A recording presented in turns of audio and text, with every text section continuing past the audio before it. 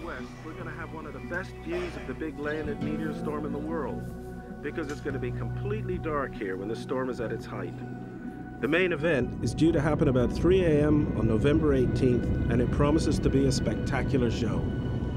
The Leonid meteors come from a comet named Tempel-Tuttle that orbits the Sun every 33 years.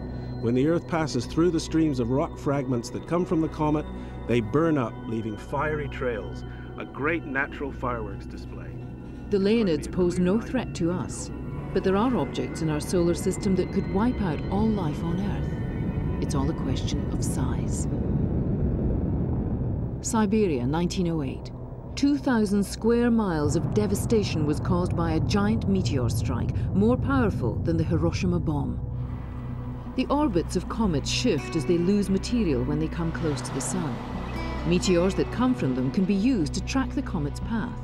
And that's where these men come in. Steve Evans and Andrew Elliott are astronomers from the UK who specialise in the study of meteors. They are part of a huge international effort to map the orbits of near-Earth objects, a project that may well save humanity from the fate of the dinosaurs. But there is something that distinguishes the two British scientists. They are amateurs. Steve Evans sells computer components, and Andrew Elliott is a vet. But alongside their professions, they're also top astronomers in their field, natural meteor chasers.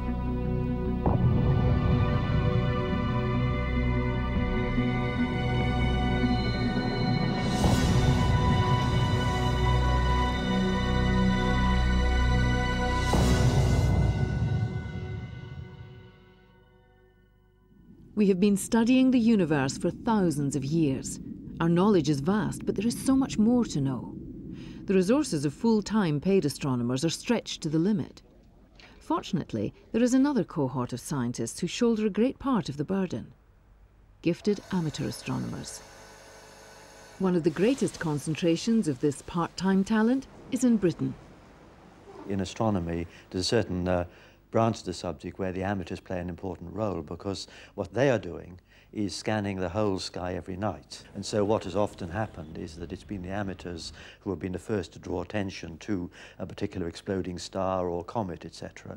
Amateurs now, with fairly modest-sized telescopes, and in particular with CCD cameras, are able to make observations which are of professional quality. The great thing about the amateurs is that the large numbers of them. Frequently, what we really need in astronomy is a lot of data being brought to bear on a particular field in order to make progress. It doesn't matter who collects the data, amateur or professional, so long as it's accurate. And that knowledge could one day lead us to the stars, or prevent the extinction of humanity. I think astronomy is one of the few sciences, if not the only science left, that ordinary people, without really expensive equipment or without huge amounts of knowledge, can actually make real contributions to science. Something that you couldn't do if you, in nuclear physics, for example. I'm sure it's not possible for amateurs to be involved. Not all astronomy has to be done with huge telescopes on the tops of mountains. Steve works from his back garden, and yet he is a leading light in a pan-European meteor tracking programme with Dutch amateurs and Czech professionals. All the meteors that we see in the night sky are originally derived from comets. At certain times of the year, the Earth encounters the debris which has been laid down fairly recently by a comet, what we term a meteor stream. The information that we can derive from the orbits of the meteors can give us an understanding of the evolution of the meteor stream, but it can also give us clues as to what's going to happen with the stream in the future. There's two main pieces of equipment. The first component is the actual image intensifier itself, which amplifies any available light. This one actually amplifies the available light by 50,000 times. We put a lens on front of the intensifier to form an image on the front screen, and then to actually record the image on the rear screen, we use a standard high 8 camcorder. I'm working in collaboration with another amateur, and effectively what we're doing is we're recording or monitoring the same part of the sky, and hopefully that we'll record the meteors actually simultaneously from two locations on the Earth's surface. Steve and Andrew use photographs as well as video. This is basically a Meteor camera. It uses 2 photographic cameras which will take pictures through a night, about 4 or 5 minutes duration. The rotating shutter breaks up the trail of the meteor as it passes through so that you're able to get an estimate of the speed of the meteor through it. Using simple equipment, Andrew and Steve can record very clean and accurate images of meteors striking the atmosphere. The video data gives them an accurate time of appearance, and the photographs, clear against the streaks of the star field, tell them the position of the meteor in the sky. The breaks in the trail give them the speed, and Steve uses these 3 elements to compute the orbit of each meteor. There's actually the segment of the meteor and the start of the meteor break, and I'm going to measure that. And you can see the meteor starts to get brighter, that the segments become more readily visible. And you can see what I'm doing is I'm actually measuring the end of every break. The software carries out the calculations, and you can see that there's lots of calculations involved. But right at the bottom, it gives us the information that we're really interested in, which is the radiant and the orbital elements of the meteor. The data Steve and Andrew gather is sent to their professional colleagues at the Andreev Observatory in the Czech Republic. They use it to map the orbits of asteroids and comets. But the whole team has come to Albuquerque, New Mexico, to track the Leonids. Funds are limited, so transport and accommodation has to come at a reasonable price, but still have enough room for 8 people and a lot of equipment. Okay. Was that the same? They're a little different inside, but they're basically the same inside. Was there a huge difference, Haynes? I think it's about $600 and something, and there's about getting on towards 1,000 for the biggest one. The team has arranged observing sites within a few kilometres of their base in Albuquerque. But the weather has turned against them. Heavy clouds will prevent any sight of the Leonid meteors. The team has to find clear skies and quickly, but no one can agree on where they might be. But there is not so good forecast for southwest. It's better to go to west. We've got to go southwest. We've lost the day, haven't we? And then we're going to be really struggling to make the time up. Silver City is too close to the US-Mexican border. Oh, well, I don't care about this border. But we have no chance to go to the south because there is border. Let's suppose the possibility to have one station here and one station there. No, it's too close. Too close. What's this distance? No. It's vital that they find somewhere to observe from, because this will be the last chance to see the peak of the Leonids in ideal conditions for 66 years. I think this is a nice goal for today. Finally, a decision. They'll head west to Arizona, but to escape the cloud front, they have to travel at least 400 kilometres. There's no guarantee that the weather will be any better, or that they will find a site to observe from, but it's their only hope of seeing the Leonids. Steve and Andrew are interested in near-Earth objects, but most UK amateurs, like their professional colleagues, are particularly active in the exploration of deep space. One of the leading observational astronomers in the UK is Dennis Buzinski, a butcher in the north of England. His astronomical career started when he went to look for a bright comet that was predicted to be visible in the western sky. I went to look for it, well, I never saw it, and there was quite a few people there at the time as well, and I'd borrowed a small telescope from a friend. I was able to have a look at a couple of the planets and just went to the library and started reading everything I could, you know, and just went from being an interest to be an obsession after that, you know. So that's how I started with it, 1974. I joined the British Astronomical Association, the National Association, and became involved with some of their observing sections. And it was only really when I found that you were able to do work which was possibly useful to professional scientists that I took it really serious to them. With a team of friends, Dennis has built a 33-centimetre telescope in his garden. When he started, like all other astronomers, Dennis used conventional photography, but advancing technology has transformed his work. All of astronomy depends on advanced technology, and the most important development in the last 20 years perhaps, apart from the availability of space techniques, has been the replacement of photographic plates by charge-coupled devices. These are solid-state chips that are very sensitive to faint light. This allows telescopes to detect faint light 100 times more efficiently. And this means, of course, that not only can the professionals with big telescopes do 100 times better, but the amateurs with a 10-inch telescope can do the kind of things that required a really large telescope in the photographic era. The relative brightness of stars as we see them from Earth is expressed by their magnitude figure. The higher the number, the fainter the star. But they can be brighter or dimmer depending on their intensity or how far from Earth they are. So astronomers have to be expert in distinguishing the true nature of the stars they observe. When we look at stars with this type of telescope, we're generally looking at very faint objects that are impossible to see with the naked eye. In fact, even if you looked through the telescope with your eye, you still wouldn't probably be able to see them. We would need the electronic detector to see them. They're very, very faint objects, but they're very important objects as well. The famous Mount Palomar telescope, largest in the world when it was completed in 1948, conducted a complete survey of the stars down to magnitude 20. All stellar data and discoveries are measured against it. Now, amateurs like Denis Buzinski are making it obsolete with their home-built telescopes. For people like Denis, this means that they are able to look hundreds of millions of light years into the universe and do science that would previously have been the preserve of professionals. There are some types of stars which are variable. They pulsate or they explode. We also find a large fraction of stars are in binary systems. There are pairs of stars orbiting around each other.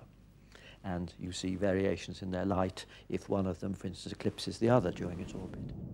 Infer things about the stars, like how heavy they are, which you can't infer if you see them singly.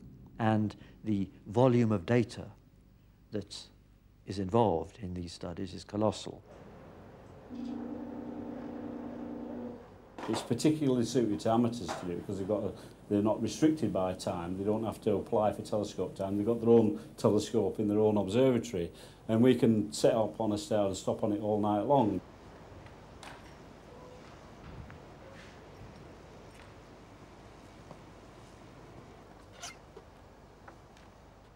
British amateurs have been studying and recording data on variables since the formation of the British Astronomical Association in 1890. And people like Denis are carrying on that vital work on every clear night. We would go and find this star in this list of stars here, which are bright stars, and then I would set the position of the telescope, and then the telescope will slew to that particular position. We will then take images, and these images look like this. And this particular star is WZ Sagittae, and it's a very famous cataclysmic variable, and it's only been seen in eruption 4 times since it was first discovered. Now, cataclysmic variables can vary in brightness over a period of a couple of hours from the faintest to the brightest, but then they take a few months to disappear back down to the faintest levels. And so these changes will measure over a period of a couple of months and send it off to the professionals.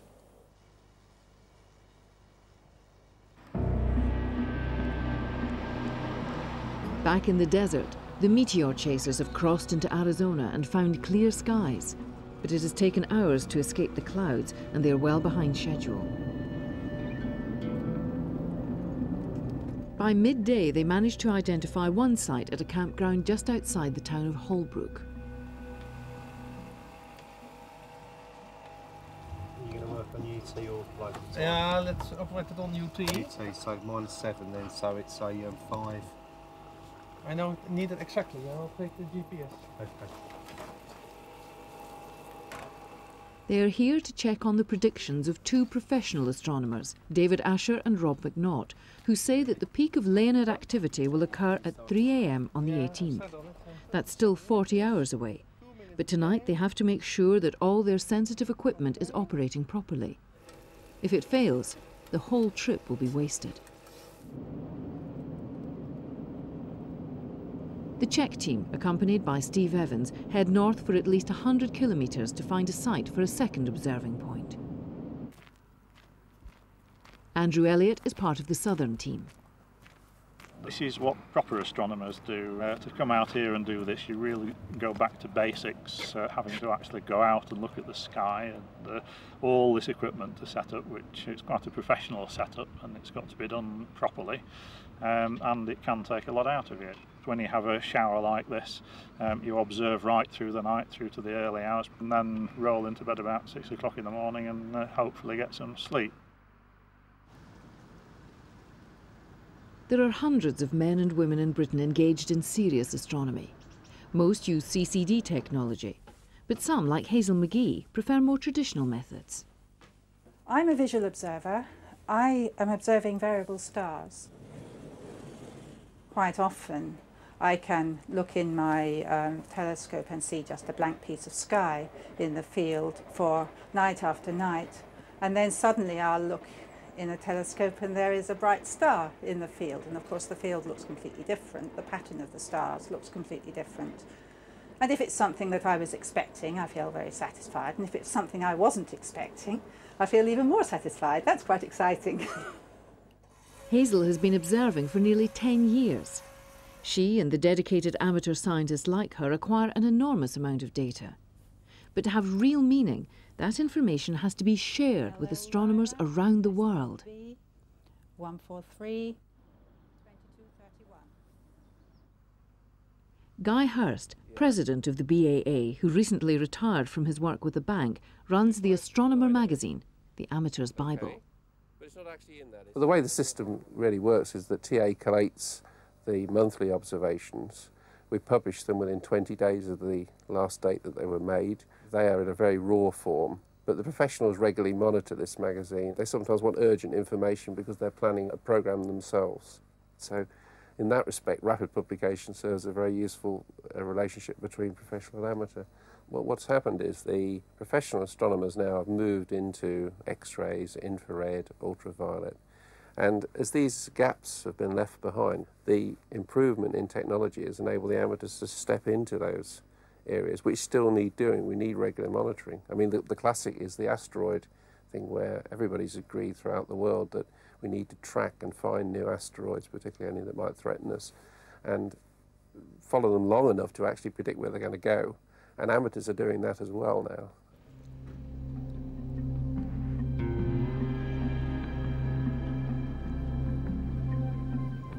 After 3 hours driving and frantic searching, the northern team finds an ideal spot.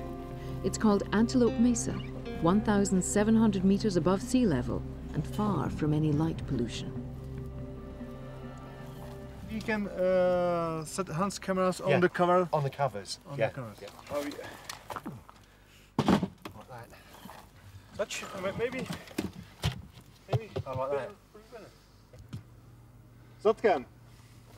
Jo, dobře. Potřebujeme těch 50 metrů kabel natáhnout. What's he doing with the van? He's bringing it closer.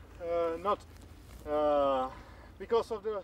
Antelope Mesa is perfect for observing, but it's taken too long to find it. It's 5 o'clock and the sun has dipped below the horizon.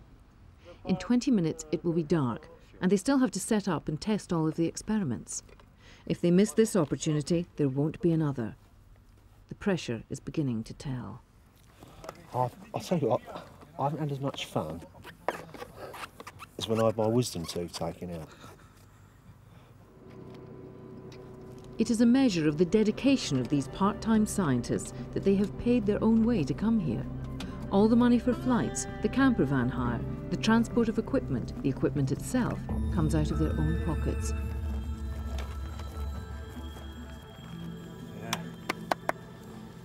Ah.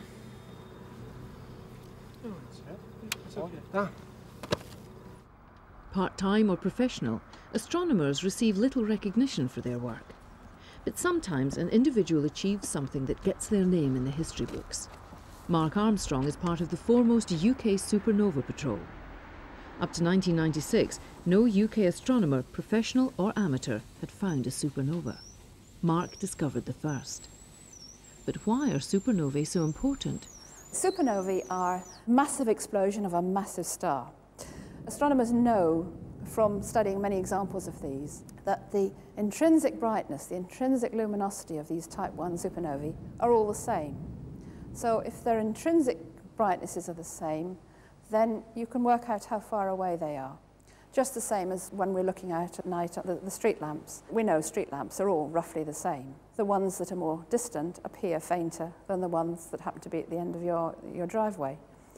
So in exactly the same way, astronomers can work out how far away these supernovae are. It's important to find as many supernovae as possible in as faint galaxies as possible, seeing further and further back in time and learning more about the universe.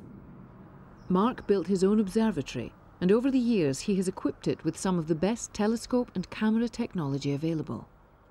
This is a 12-inch mid-Cassegrain telescope.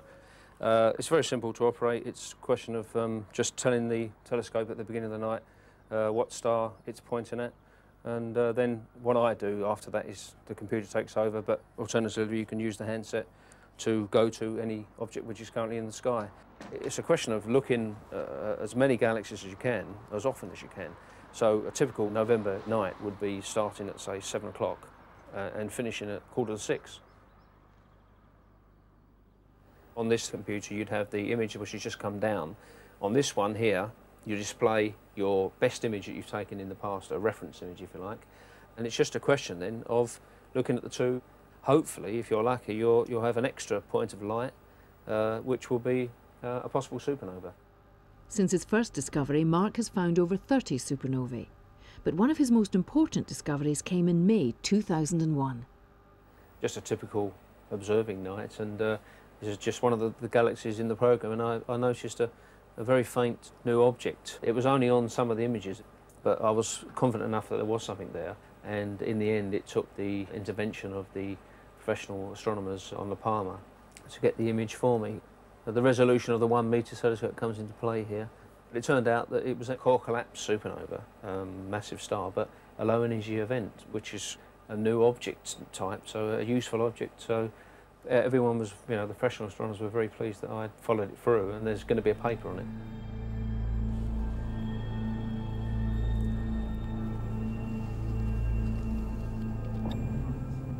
It's past midnight. Time to test the equipment. The cameras and videos are fired up, but not everything on Antelope Mesa is running smoothly. The synchronizing system on the cameras has gone haywire. Is there power? As soon as this gets plugged in, it's making an exposure, and it shouldn't be.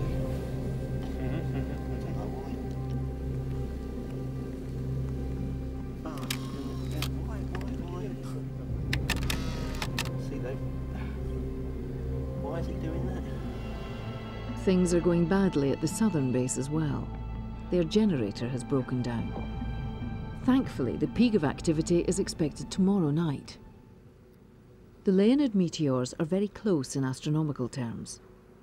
But there are amateurs in the UK who are part of a project which involves the study of gigantic and mysterious explosions of gamma radiation at the edge of the universe.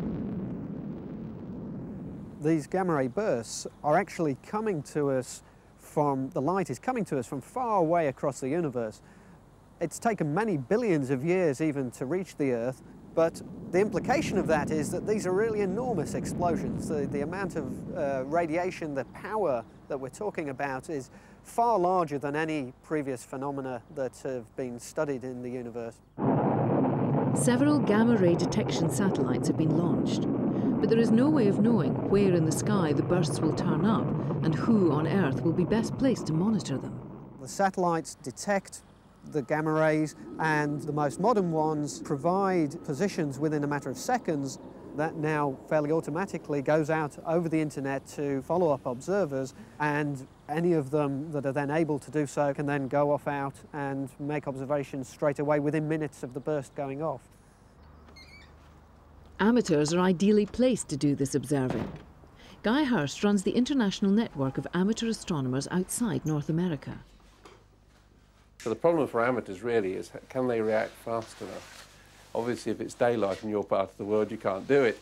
But by using an international team, then it is possible that somebody in the dark area of the sky can get out there and make the observations. And for that reason, NASA invited us over to Huntsville last year in Alabama to get together with a lot of other countries and form a team. A chap in Finland managed to image one. And I think that fired everybody up. The fact that one amateur does it always means that it helps the rest of them to respond quickly, and they're convinced they can do it too. In the Arizona desert, it's just past midnight on November the 18th. The peak of the Leonid meteor shower is due in about 3 hours. Things can still go wrong. The weather might close in again. The equipment could fail again. The predictions about the arrival of the meteors could be proved wrong. But to these meteor chasers, it's worth all the effort and sacrifice. This year is going to be the last opportunity that we'll have to see a Leonid storm under dark skies until 2099. Now, with the best will in the world, I don't think that our Pavel might be around in 2099, but I don't think I'm going to be here. So I had to, whatever the difficulties, I just had to be here to see this. At about 3 in the morning, as predicted by Asher and McNaught, the peak of the Leonid meteor storm arrived. Oh, there goes one now. They hoped for a few hundred meteors an hour, but 2,000, perhaps more, streaked across the sky. It will take 2 years to analyse the data collected tonight. We've certainly been delighted what we've seen, and everyone that's around here has been whooping with joy at all the meteors and the odd very bright ones we've seen, so it certainly makes it all worthwhile, yeah. When you've been a meteor observer and you go outside in a cold morning, February, March time, and there aren't any meteors about, and you think, what, maybe 1-2 meteors an hour, to see 2,000 meteors an hour, absolutely fantastic, and it's something that it's as good as sex, almost.